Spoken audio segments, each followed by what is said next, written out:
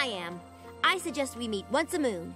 In fact, my first royal decree as ruler of Equestria is to establish this Council of Friendship.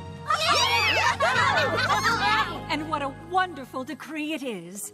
We always knew that whatever adversity you faced, you and your friends would find your way through it together. We know Equestria is in the perfect hooves with you and your friends looking out for it. And while we'll always be here if you need us, it's time for us to be on our way. You're leaving? We hope you'll come and visit us in Silver Shoals. But now it's time for you to rule on your own. You're all more than capable. Thank you for everything.